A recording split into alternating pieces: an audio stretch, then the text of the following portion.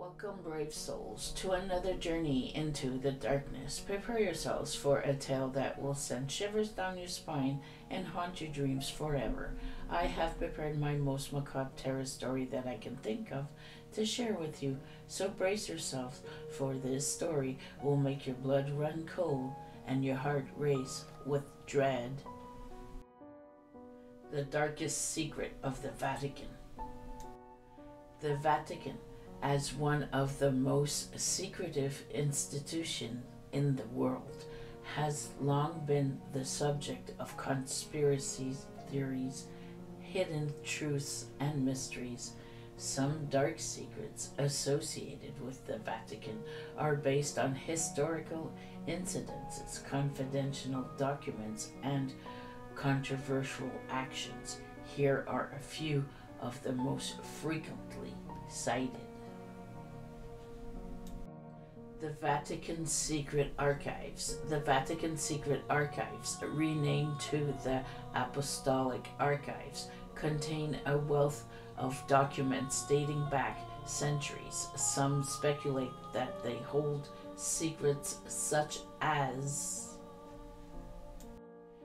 evidence about the real origins of Christianity, records of heretical texts or information suspended by the church, sensitive information about political dealings between the church and the world's government. While these archives have been particularly open for research, much of their content remains restricted. Corruption and scandals. Over centuries, the Vatican has been involved in numerous financial and political scandals. Vatican Bank Scandal. The Vatican Bank has been linked to money laundering, corruption, and mafia connections. The mysterious death of Roberto Calvi, found hanging under a bridge in London in 1982, is one of the most notorious unsolved mysteries related to the Vatican financial dealings. Sexual abuse scandals. The Catholic Church has faced numerous scandals related to the cover-up of clergy sexual abuse cases.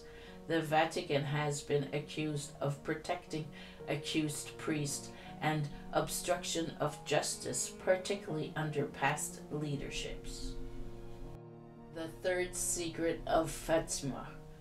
The apparitions at Fatima in 1917 are central to Catholic lore, particularly because of the three secrets allegedly revealed to children by the Virgin Mary.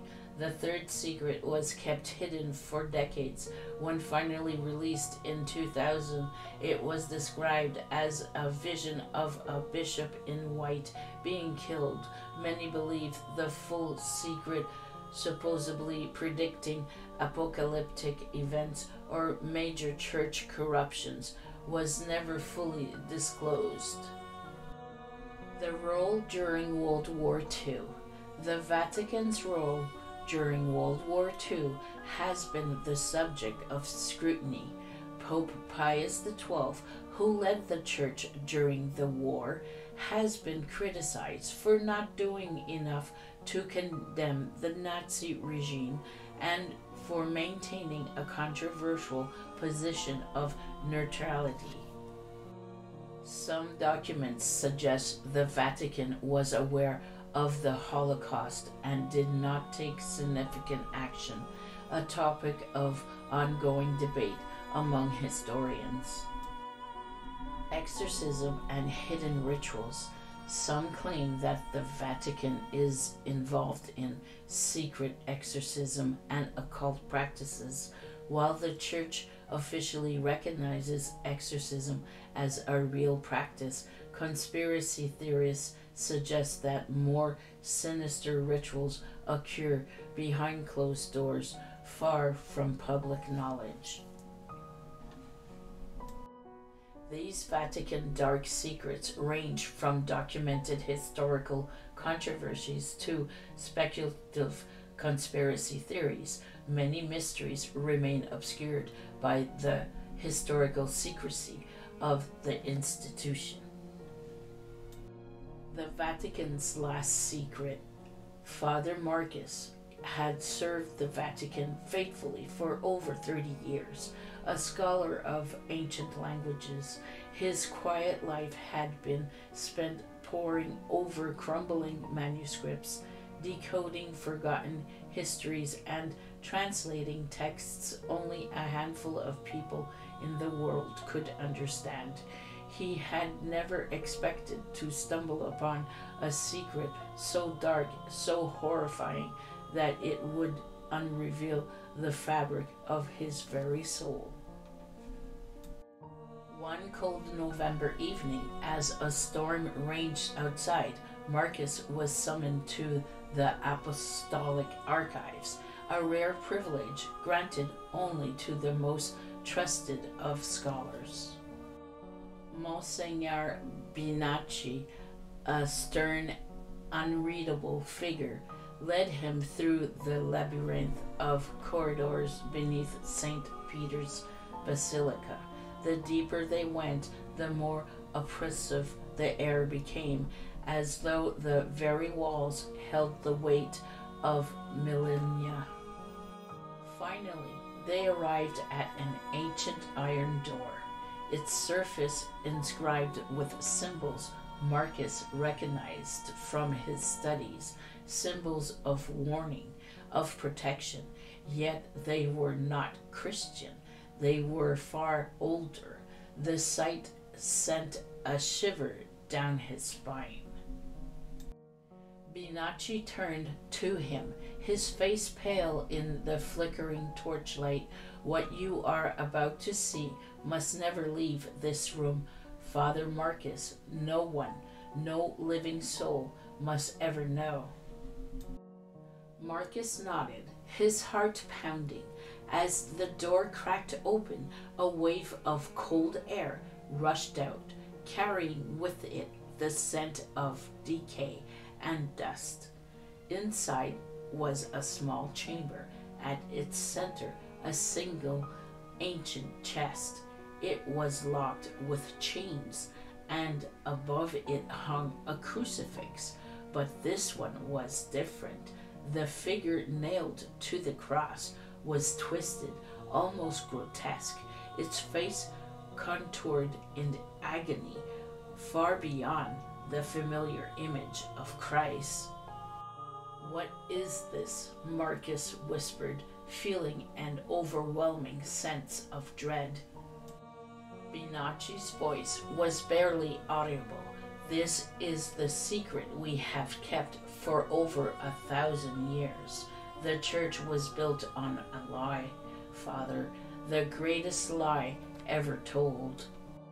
With trembling hands, Binacci unlocked the chest. Inside, wrapped in brittle parchment, was a manuscript unlike any Marcus had ever seen. The writing was in a language long thought inexistent, a language predating even the earliest records of human civilization. As he began to translate, the horror of its meaning became clearer. The manuscript detailed a pact, a commitment not with God, but with something far darker.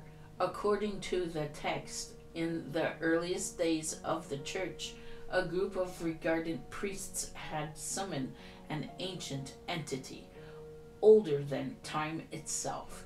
They had made a deal: power, influence, and eternal dominance in exchange for sacrifices. These sacrifices were not of animals, nor even of human, but of faith.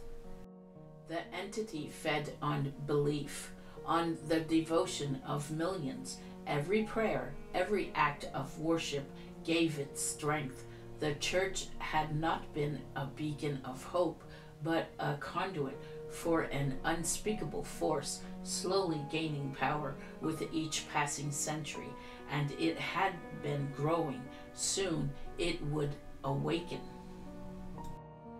"No," Marcus muttered, backing away from the chest. This can't be true. Binacci's eyes were hollow. We are all complicit. Every prayer, every mass, every baptism feeds it. The rituals we've practiced for centuries designed to bind humanity's soul to this thing. Marcus stumbled, his mind reeling. Why? Why keep this secret? Because if the truth got out, Binacci said, faith would crumble, and with it, the church. Civilization itself could fall into wars, but we're too far gone, Marcus. The entity has grown too powerful. Even the highest clarity don't know the full truth. Only a selective few of us who guard this room. Suddenly, Marcus felt something. A presence in the room. The shadows in the corners seemed to deepen, as if alive. A low growling whisper filled the air, though there were no voices. The manuscript in his hand began to tremble. "We're not alone," Marcus gasped. Binacci's face twisted in fear. It knows. It's awake. The chamber grew colder, so cold that Marcus could see his breath. The walls seemed to pulse, and the twisted crucifix above the chest began to bleed, a thick black substance oozing from the figure's wounds. The whispering grew louder, more intense. Marcus tried to move, but his body felt frozen in place, as though an unseen force held him. Binacci's voice cracked with desperation. "We have to leave now." But it was too late. The shadows merged into a form, an immense, formless mass of darkness, eyes that glowed like burning coals, emerging from the void. It towered over them, an ancient presence whose very existence defied reality. Its voice was a rumble that shook the walls. "You have seen the truth." Marcus screamed, dropping the manuscript, but the words echoed inside his skull, inescapable. Binacci fell to his knees, chanting prayers in Latin, but the creature only laughed, a deep hollow sound that vibrated through their bones. "Faith will feed me, doubt will release me." The creature moved closer, its form shifting like smoke, enveloping Binacci. Marcus watched in horror as the Monsignor's body conversed, his face contouring into a silent scream as his flesh began to wither, his eyes howling out until there was nothing left but a husk of dust. Marcus turned to run, but the door slammed shut, sealing him in. The creature loomed over him, its burning eyes locked onto his. "Now you know, Father Marcus, and now you belong to me." As the darkness closed in, the last thing Marcus saw was the twisted crucifix, its eyes opening, watching him with a hunger that had waited centuries. The Vatican would go on, its followers none the wiser, continued to offer their prayers, their faith, their very souls, to something far more ancient and far more terrifying than they could ever comprehend. And beneath it all, in the cold, forgotten chamber, the entity would wait, growing stronger with every whispered prayer. Thank you for tuning into this eerie tale. Until next time, stay tuned for more spine-chilling stories. This was Sandra Pink.